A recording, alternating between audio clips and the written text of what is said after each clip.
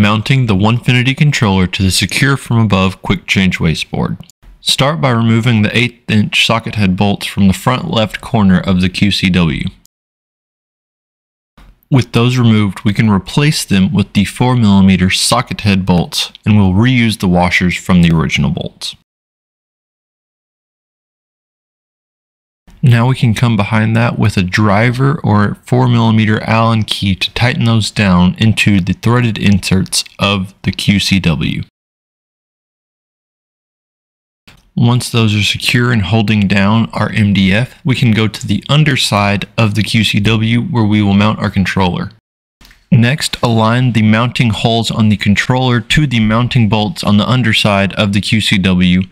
Then we'll use a 3/8" socket with an extension to hand tighten these. Finally, we'll come in and tighten these lock nuts down with a 3/8" socket and a ratchet or a driver to secure the controller in place.